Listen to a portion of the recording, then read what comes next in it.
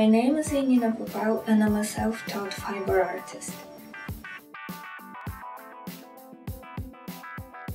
About 3 years ago I came across an interesting technique called felting. I did a lot of searching online and I bought some books, but I had to learn on my own and I experimented a lot.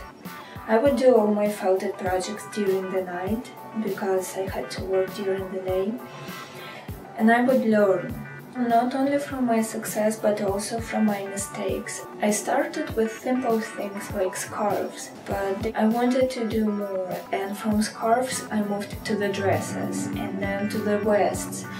And today I mostly create seamless apparel. I have opened an online shop to see if people would want what I do, and I was surprised when I received a lot of orders.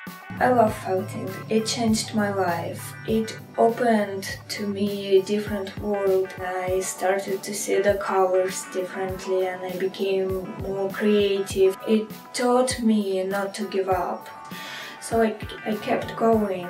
I can't imagine myself without felting today. It's just something I love, something mine, and no one can take it from me.